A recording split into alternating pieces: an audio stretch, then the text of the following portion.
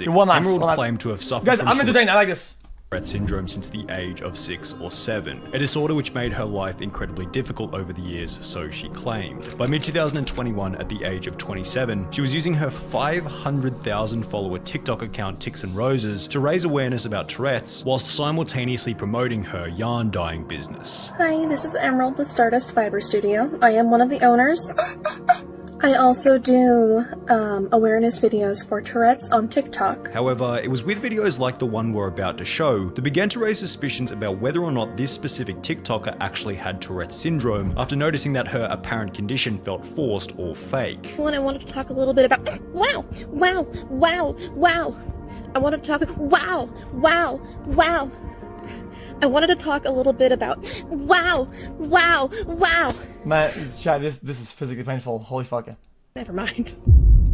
When these suspicions were eventually confirmed to be true, Ticks and Roses was exposed brutally, eventually resulting in the permanent deletion of her account. This video will detail exactly how the internet came to discover that she was faking it, all beginning with a subreddit dedicated to the truth and an old Facebook live stream. We mentioned earlier that alongside her Ticks and Roses TikTok page, Emerald also ran a yarn dyeing business called Stardust Fiber Studio, which had its own Facebook page. A young what? A young what? What'd you say? Yarn dyeing. We mentioned earlier that alongside her Ticks and Roses TikTok page, Emerald also ran a yarn dyeing business called Stardust Fiber Studio, which had its own Facebook page. On this Facebook page, Emerald would often host promotional live streams dating back to 2020, before her Tourette's TikTok had become popular in early to mid 2021. The bizarre part about one of these old live streams was that, despite apparently having Tourette's since the age of 6 to 7, during the entire 1 minute 54 second video, Emerald didn't tick, not even once. We are wrapping up with planting all of the little seedlings now. And he's finishing up with the broccoli right now, or cauliflower. In the videos that were displayed on the Ticks and Roses TikTok page, she's often seen ticking once every 1 to 3 seconds, sometimes even more than that. Therefore, a full 1 minute 54 second old undeleted live stream in which she didn't tick once was certainly some interesting early evidence against the authenticity of her disorder. When the discussion of the Facebook live stream began to show up regularly in her TikTok comments, Emerald actually had a pretty reasonable defense, and would even respond to a specific TikTok that had brought it up. You should check out her YouTube, Stardust Fiber Studio, and take note of how she doesn't have a tick in any of the videos. Maybe you'll think twice. To which she would respond, "Hey, so this is a comment I saw a lot and I wanted to clear up a few things," before explaining that the ticks didn't happen all the time and that it was possible for her to make short videos without any involuntary outbursts. The excuse was reasonable. Yeah, this would make sense, except she did she post a video earlier that's like, dude, she didn't even say anything. She goes for like an announcement and then she just keeps taking over and over and over again. Like, and accepted by many, well, momentarily. Shortly thereafter, Reddit would uncover another full 54-minute live stream, again without a single tick, rendering her previous excuse slightly less believable. There were other pieces of similar evidence. For example, she would post a TikTok titled "Nursery Rhymes with Tourette's," in which she couldn't get past the first line of reading without ticking, yet Reddit would find an example of her reciting a written poem for 2.5 minutes in an old clip without a single sign of even the slightest tick. The pattern was incredibly simple to follow. On her TikTok, the ticks were uncontrollable, yet in any other situation, they were non-existent. With evidence suggesting that her condition had been fabricated, Emerald felt the pressure to prove that her Tourette's was in fact real, at which point she would apparently go and see a specialist to get a proper diagnosis, uploading a video of her consultation to TikTok. So I know you've all probably seen the chaos happening on my channel, so I wanted to show a little bit of my last outpatient consultation. While Emerald likely assumed that this would silence the haters, so to speak, it really only did the opposite. Many were suspicious of the letter owing to a multitude of mistakes and oddities within the writing. For example, PTSD had been written twice in the list of past medical history. Why was it necessary to include that she was a very pleasant 27-year-old left-handed lady in the history of present illness? OCD with anxiety disorder is just flat out wrong. OCD is an anxiety disorder, and an anxiety disorder is not a diagnosis. It is a family of diagnoses. You would have to say generalized anxiety disorder, panic disorder, or unspecified or something. This is not how anyone would code or write this. Echo. The letter was certainly suspicious. However, to Emerald's credit, doctors definitely have a reputation for being somewhat careless when it comes to writing. Perhaps the doctor was in a rush and put down PTSD twice without realizing. Maybe Emerald lacked wisdom when it came to life choices, yet I don't think she'd be dumb enough to print a fake letter without reading over it at least once. Mentioning left-handedness actually makes sense if you're a doctor who's aware that there are many genuine genetic and neurological differences between right and left-handers. Huh. Right-handed are smarter. Perhaps Emerald simply went to somewhat of a careless doctor and pretended to have tics throughout the short consultation, providing her with a legitimate diagnosis for a fake condition. Alternatively, perhaps she had simply written the letter herself in Microsoft Word or Photoshop, highlighted by one comment on the diagnosis letter video. Hey, no hate, just curious. I went to Virginia Mason in Seattle a few weeks ago, and my paperwork had a different logo on it. Did you go to a different one?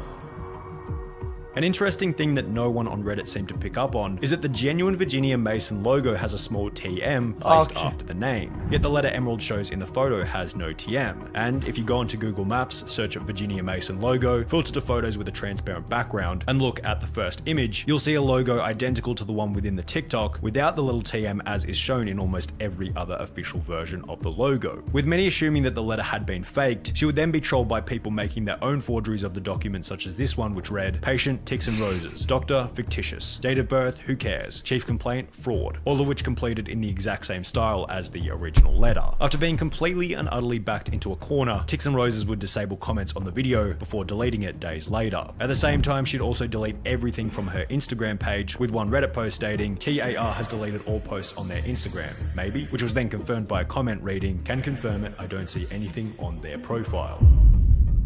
However, many wanted further punishment against Tics and Roses. Specifically, they wanted the TikTok account deleted. Take down Tics and Roses merch and platform, read one change.org petition with over 2,000 signatures. This disease is not a joke, and she clearly finds it funny to fake it to gain clicks, followers, and even money. She's been selling merchandise for her own personal gain and fortune. As far as I and many others know, she's been faking Tourette's and many other illnesses, with proof me and others have found. Like I said in the first part, this illness isn't a joke. It's not quirky, it's not a game. It's a terrible disease with no cure, and she's been doing disgusting things to profit off it.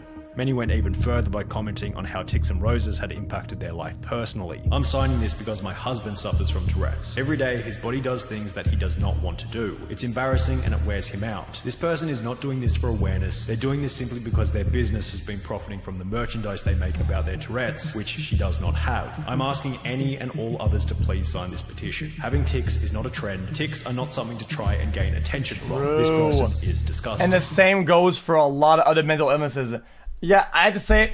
Some mental illnesses aren't as apparent and out there and as physical or vocal. Some of them are more internalized or whatever. It still applies to all of them. Weird. It's fucking weird shit. Don't do none of that bullshit, man. Well respected by those who once followed her content. It felt like it was only gonna. It's not a personality. It's not something cool or funny. You're just a weirdo, dude. So long until Reddit users found a strong enough piece of evidence to put a stop to the antics altogether, or so they thought. Instead, they would find an old video which actually added credibility to Emerald, derailing the project in the short term. My name is Emerald, and I have Huntington's disease. It affects all aspects of a person's life.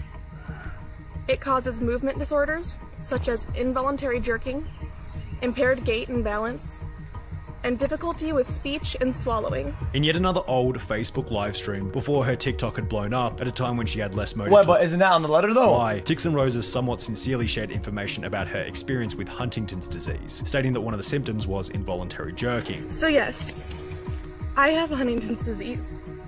But Huntington's disease doesn't have me. In addition to the video, Reddit users found an old Huntington's disease fundraiser from October 2014 hosted by Emerald, which stated, "Huntington's disease is something that affects my entire family. My grandfather was diagnosed and shortly after my mother as well. I'm doing this walk for my grandfather, for my mother, and for those in my family that have the potential for having this disease as well." While many on Reddit remained skeptical in comments as blatant as, "I don't believe she has Huntington's disease," the video in combination with the 2014 fundraiser gave her a pretty good case proving that she did in fact have the disease. However, people quickly discovered something else associated with this diagnosis that was extraordinarily fishy. In order to be diagnosed with Tourette's syndrome, you must have symptoms that are not the result of another medical condition such as Huntington's disease. Even if she does have tics, which is major doubt here, no doctor should be diagnosing her with Tourette's. Instead, any good doctor should be telling them that their tics, again major doubt, are a byproduct of their Huntington's. This basically meant that if she did truly have Huntington's, the case for her having Tourette's was now even weaker. However, there was still no rock-solid evidence proving that she was in fact a cold hard liar, but people hadn't given up hope. And there was still one place from which the they were truth out could there be for the found, fucking their families receipts, themselves. dude. In the fundraiser from 2014, Emerald mentioned that Huntington's disease is something that affects my entire family, also mentioning that she had a 14-year-old sister. Well, this specific sister would discover the Reddit thread after it had gained international attention, after which she would shatter the wall of lies that Emerald had been hiding behind as her TikTok grew larger and larger. On the 31st of May 2021, a user by the name of Jade4101 would make a post to the subreddit titled "Introducing Myself and the Truth," which contained the following message.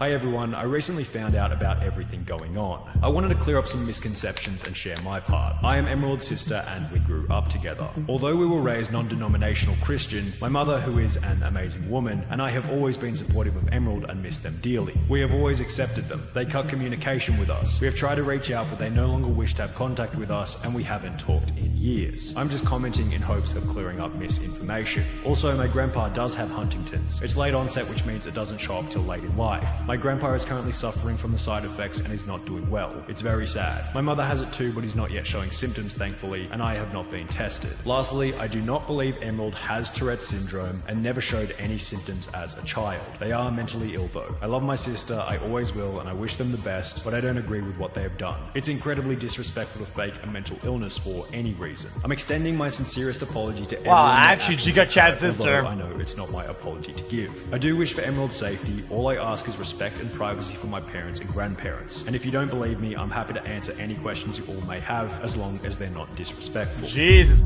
Wait a minute. The post that was really level-headed. Holy. Received over 400 responses. I could from never. those desperate to get I'm an just gonna insight admit to into that. the I unique could psyche never. of an individual who would fake a disorder for TikTok. Do you know why Emerald might have fabricated all this? Did they have a tendency to want attention regardless of it being good or bad? Honestly, I'm unsure why Emerald would fabricate this. I was kind of in shock when I first heard about everything. But yes, they do have a history of fabricating stories or stretching the truth, so to speak. Do you know why they cut communication with you? I'm not exactly sure. I've tried reaching out to them to talk about it, but they never reply. One day we were no longer friends on Facebook and they stopped talking to me. I think they thought me and my mum were unsupportive of them, but we really did support them and love them to the fullest. If I did do something wrong to hurt them, I only wish we could have a conversation about it. My own experience with this behavior is that you know the truth, therefore you're dangerous to their delusion. However, it would be when Emerald herself commented on the post that everyone knew the game was well and truly over. My diagnosis that I've gotten in adulthood you cannot speak on, as we had no contact, and do not blame my partners. You say that this has been hard for you, and that was never my intent. I started awareness because I never wanted anyone to be ashamed as I was. This visceral hatred has been hard for me. It caused my children's school to be called because someone said lies, and they tried to take my children. They're afraid to go to school now. It's caused my car to be trashed. It's caused me to be spit on in public, because I wanted to help people. The money I received, I donated. Stop. Dude, I'm not gonna go. Volunteered with the Tourette Association of America. I did public outreach. I was interviewed for a person's thesis. I was interviewed for a podcast, but I asked them not to air it out of concern for them. The messages I got from people saying their child was something bad for something good. Dude, and then say something happened to me because of that. Like, come on. Afraid to go to school anymore. These mental gymnastics are like, or a woman brother. saying her husband finally saw a neurologist and getting help. I met friends who had the same experiences as me, who made me feel seen. Now I've closed down everything Tourette's related. I've given up, you all win, and I'm back where I started, living in shame of being different. Please just leave me alone now. What? A day later, the Tix and Rose's TikTok account was deleted permanently. 3 days after that, she would address the deletion on her alternate business page in a video which conveniently featured absolutely zero ticks. Hey, I was not planning to address this anymore because addressing it has not fixed it. I was literally bullied off the internet. So I do not do awareness for Tourette's anymore, regardless of the fact that I do have a clinical diagnosis. So I'm spending my time on my yarn business and on my religious group, and I just want to live my life. She just won't let go of it. And yeah. Emerald continues to post photos for her yarn dyeing business to her Instagram account Stardust Fiber Studio. However, she hasn't shown her face on camera since the deletion of Tix and Roses, showing that perhaps, just maybe, she's learned somewhat of a lesson from this incredibly embarrassing experience. Holy shit, that was painful, dude. What the fuck was... Dude, that was a disaster.